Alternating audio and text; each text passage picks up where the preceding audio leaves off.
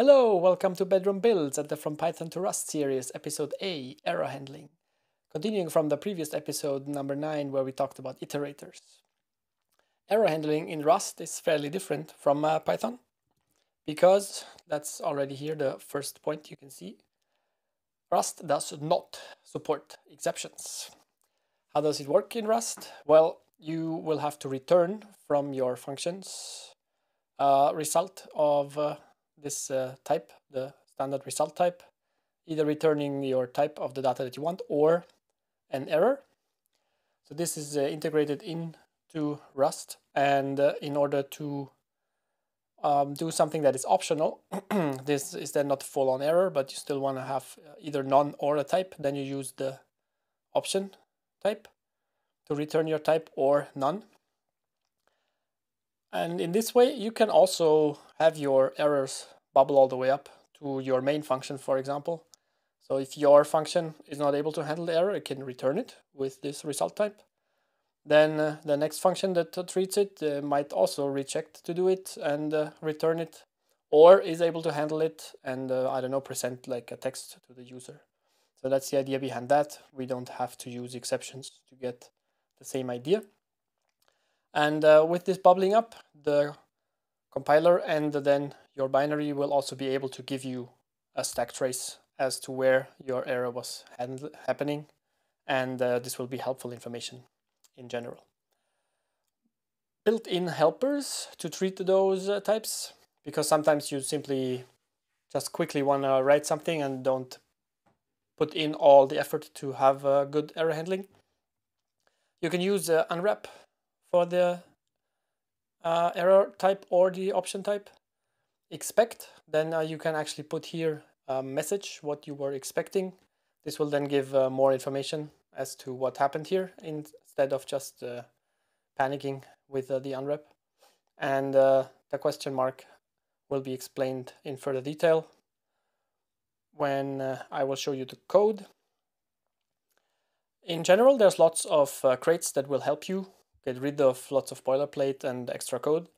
And one of the very famous ones, because it's one of the oldest, is the failure crate. However, even the author himself says you should not use it, because the error used inside of this is not implementing the standard error type. And this makes it very hard to use it with other crates or actually stay within what is supposed to be idiomatic Rust. And he himself created a new crate that does a new style of cool error handling. You can check it out. It's called failure. Or he's himself also suggests you to look at a crate called anyhow. And another good one that I am personally using is eyre, which is a fork of anyhow, so it's basically compatible.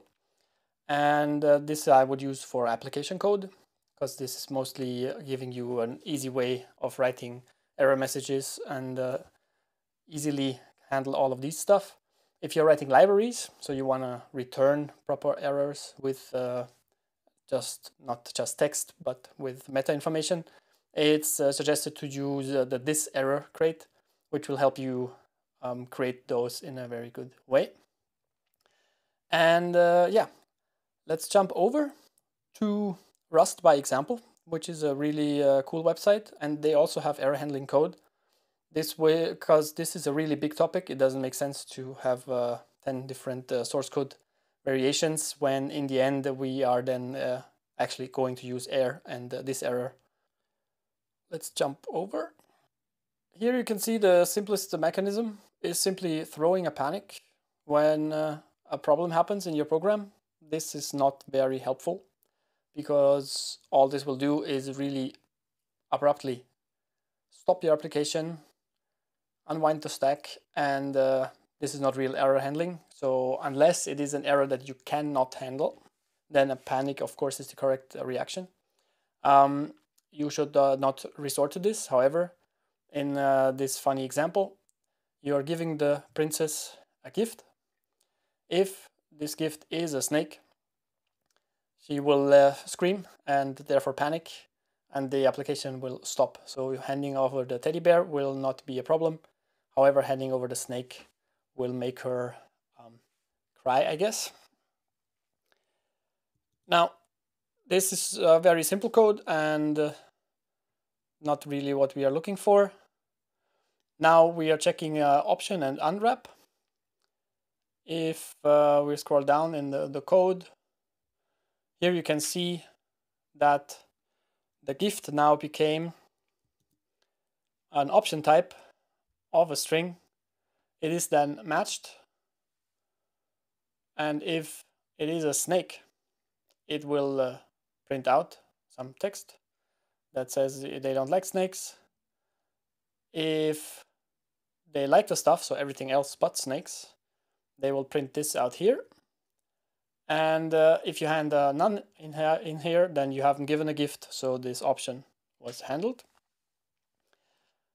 Then here we get to do the same for our royalty. We now pass an option, however, and here's the use of this unwrap. So this would actually panic for you, which it says also here in the comment. So when you pass none, so no gift to the royal, which is a problem, right? You have to bring a gift. Then it cannot get the inside value because it would be none. So only option that is a sum, like up here, the sum inner or the sum snake, would actually work. And if it's a none, this unwrap will for you do the whole panic stuff, and then the code can continue if you have a sum. However, now you can check the inside. If the inside is a snake, you will panic again because the royals don't like the snake. Let's jump to the next code that they provide.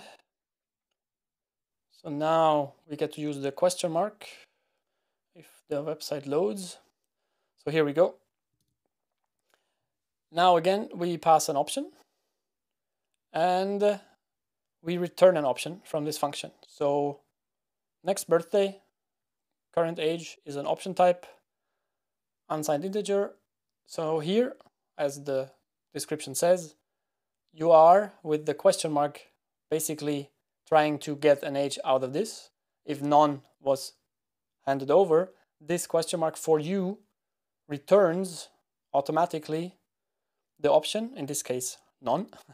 And if current age is sum, as explained, you can actually use it, and then you can return a sum, so therefore not none, the option here, with your formatted string that says your age in the future.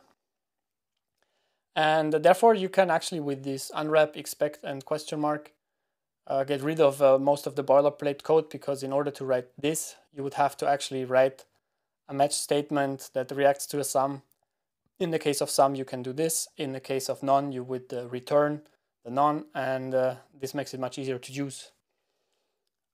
Let's go further down, because this will then show you a practical application. So if you now wanted to do this for more complicated nested structures, like here you have a job. If you have a job, then you would want to have the phone number, and if you have the phone number, you can get the error code. And with these question marks in the middle, you don't have to write lots of nested match statements.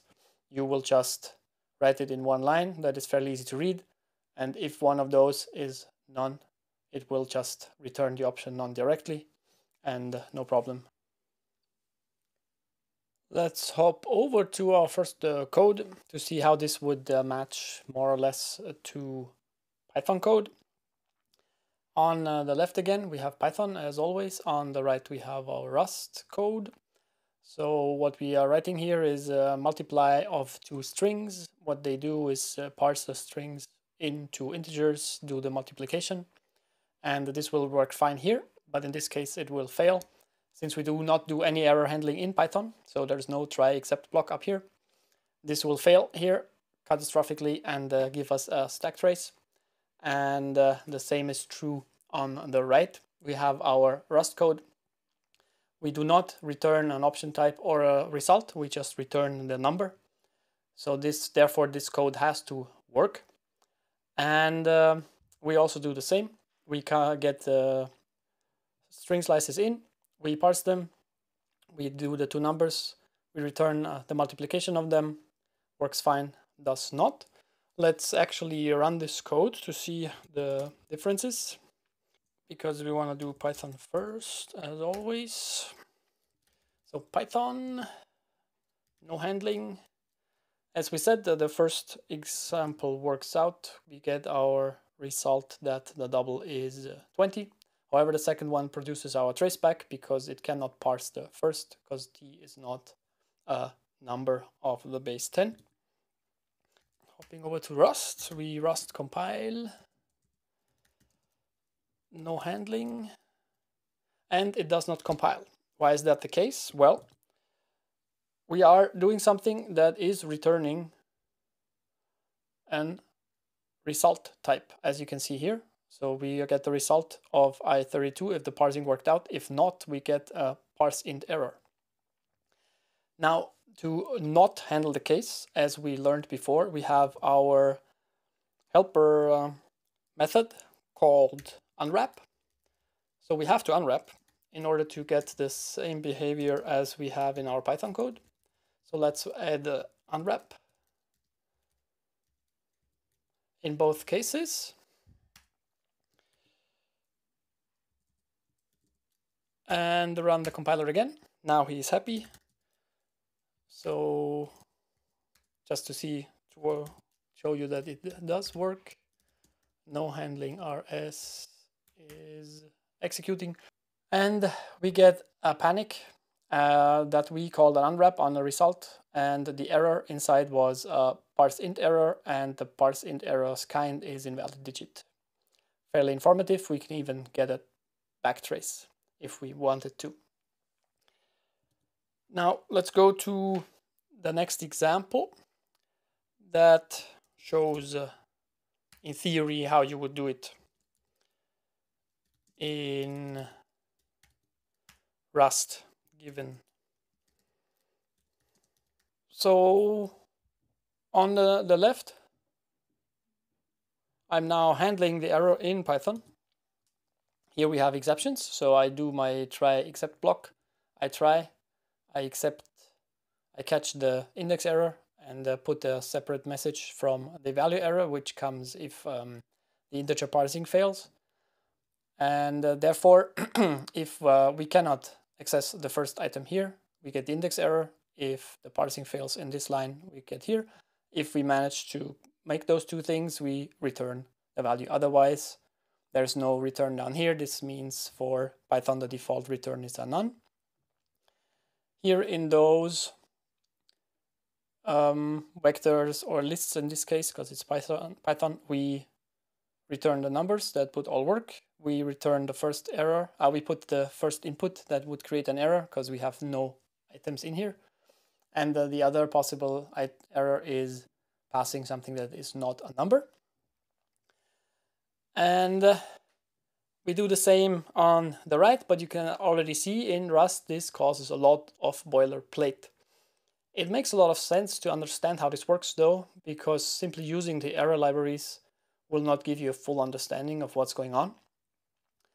This is taken out of the Rust by example book. What they do is they import the standard error and the formatting, which will then be used to create a custom error type.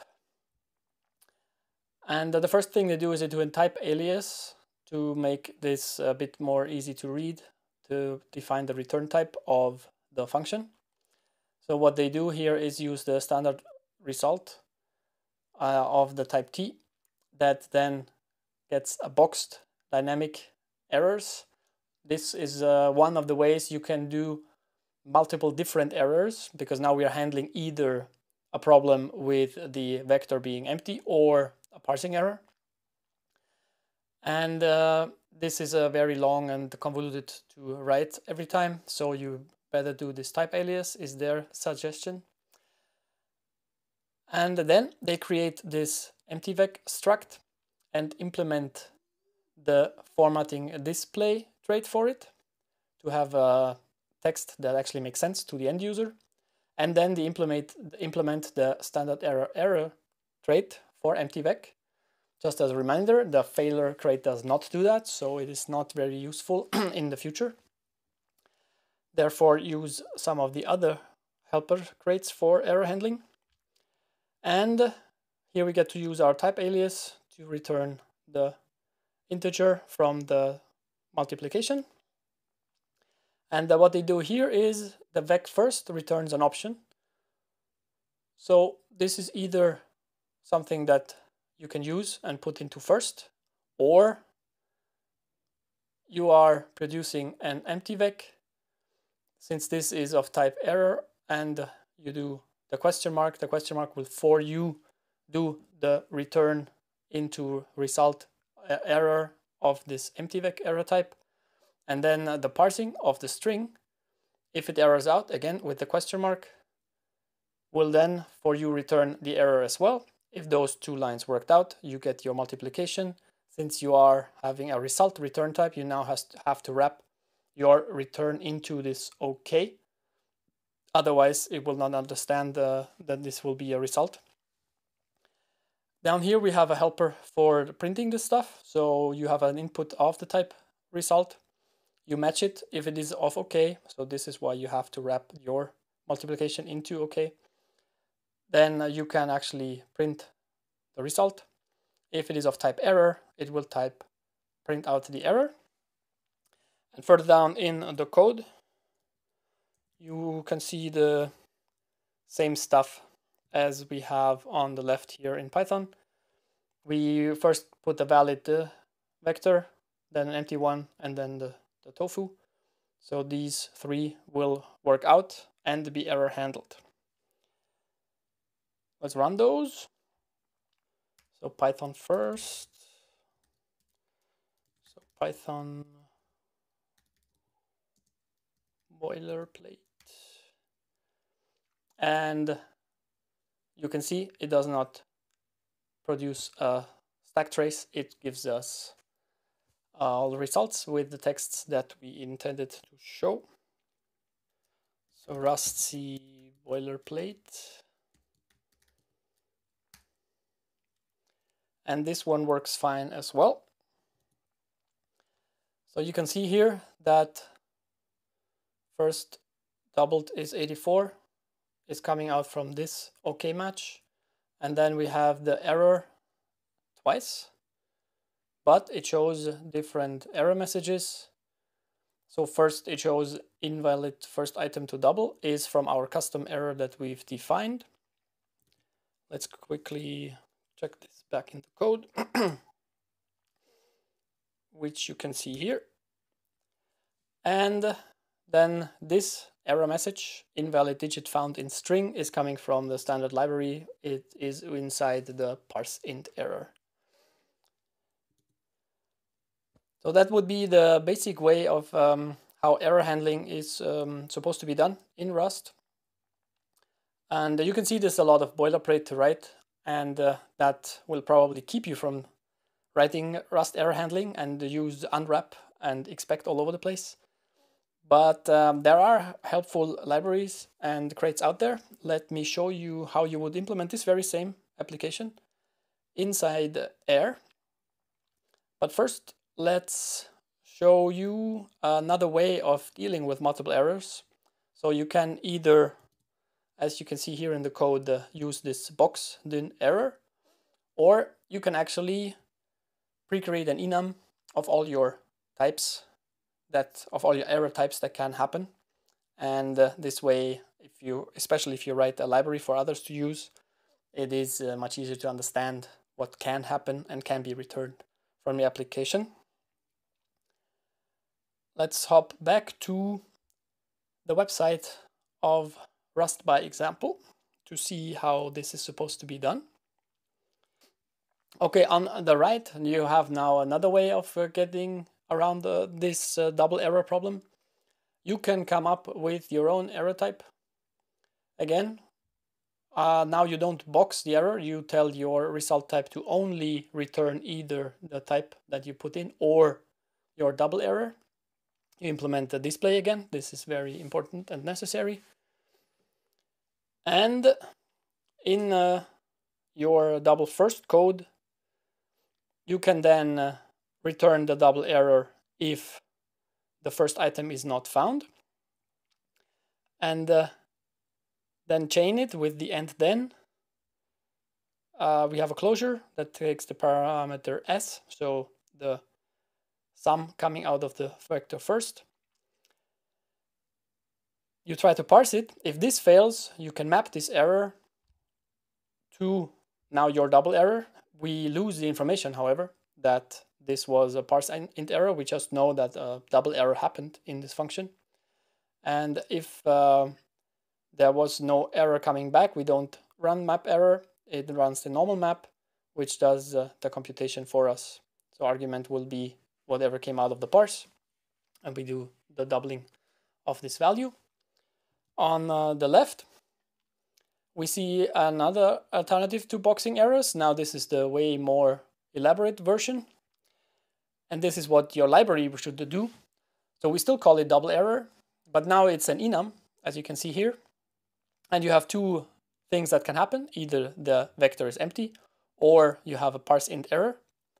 So this is a general parsing problem. Therefore, you will create your variant parse that holds a parse int error. You create your display formatter for your double error. This now has to handle the two variants of your enum. So you match to the enum, and if you have your empty vec, you write your error message that tells the user it should use a vector that has some elements.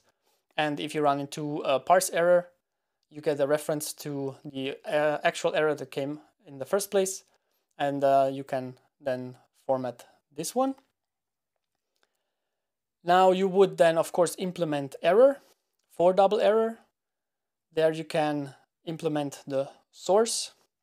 So if you have the empty vector error, the source will be none. So you can do that since this is an option. Or since your parse error holds a reference to the actual error happened, which is a parse int error, you can then return the source of your parsing error with a sum. Now you see already this is a lot of boilerplate that is coming towards you. And let's scroll down a bit. This is not all. We are still continuing. Now you have to implement the from trait for a parse int error for your double error, so that the question mark here can actually convert the parse int error into your double error, which will then become a double error enums parse variant that holds the parse int error that gets passed to your from conversion.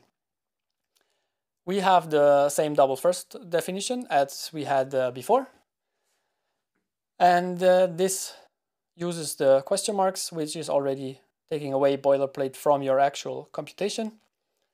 But you had to write a lot of boilerplate to get your result and your custom error types. Now, let's hop over to the code where I have implemented all of this using one of the libraries that are available to you, and you will see this actually very easy and only causing a few lines to write in the end. This time I will open code on the left and on the right with the same. So let's close this, go out of Python. So here we have our main function. Ta-da! Given that we have the boilerplate code on the right, we can see now that we have here the boxed error solution with the multiple errors. And here we actually just use the create eyre at the top, then the macro eyre and result. This result already has this crazy definition up here, so we don't have to care about it, or maybe some other form, maybe it's not the boxed error, I don't care. The library use maintainer does it for me. And I simply get to use the very easy definition result and my type that I want to actually return. To get the first item, I will ask the vector to give me the first one. If this is okay, it will actually do it, or else it will call the closure, which uses the eyre macro to just create the error message no first item for me. This will then be returned by this question mark automatically for me, and eyre makes sure that this is an actual standard error derived implemented type that can be returned and bubbled up and used. The parsing we keep the way it is because this will raise a parse int error, and the rest of the code is basically now looking the way it does on Python, right? The only thing that is important for you to do is import the crate with the necessary stuff. And then this is the easiest way to do it. If you just want to have a message, you use this eyre. So for application code that just has to tell a user what happened, like file was missing or you don't have the first item and other stuff like that, this is very easy to use and amazing stuff. Now let's run this. For this we have to use cargo. I have set this up to have multiple binaries inside my package. This means that I have to tell cargo run which binary to run. Since we are presenting here how eyre works, I am running the binary using eyre. And you can see it compiles it here and it works fine. The output is working, tells us no first item and the first string not found. Now coming back to our boilerplate example that we saw in the Rust by example code, we can also do that fairly easily. Coming to the example where we use thiserror, which would be used for library code, we can actually compare this to our more boilerplate stuff that we saw before on the website. So what they are doing on the right, all of these lines here that do lots of stuff can actually be done in this block with the thiserror crate. So if we now check out again on the right how many lines those are, we can start here at line 5, let's say, and we stop at the double first, so line 45. If we subtract, let's say, the comments in the code, we end up with 30 lines of boilerplate that are actually not necessary. So in order to get this double error going with this error code, we still import from eyre the result, because that is very handy to use, and we use this error, the macro deriver. Then we call the derive error for our enum double error. This then still is the same on the right. We have the two variants, empty-vec and parse, holding a parse int error. We have now here a attribute error that gives us a string declaration for our empty-vec. So these two lines actually do all of this display for double error and in case of empty-vec write something code. And below the same thing, and even more powerful, we can use formatted arguments. This means that in this case I am printing this text and the item 0, which is passed to our parse variant, in this case the parse int error.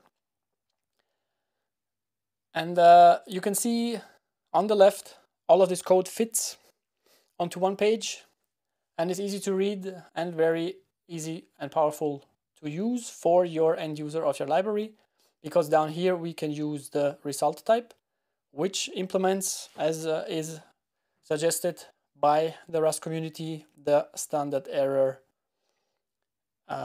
trait. And we get to use it fairly easily. So if the first item is not here, we use the OK or to return the double error enums empty-vec variant. In case of error, our question mark now handles this to return this in as a result error.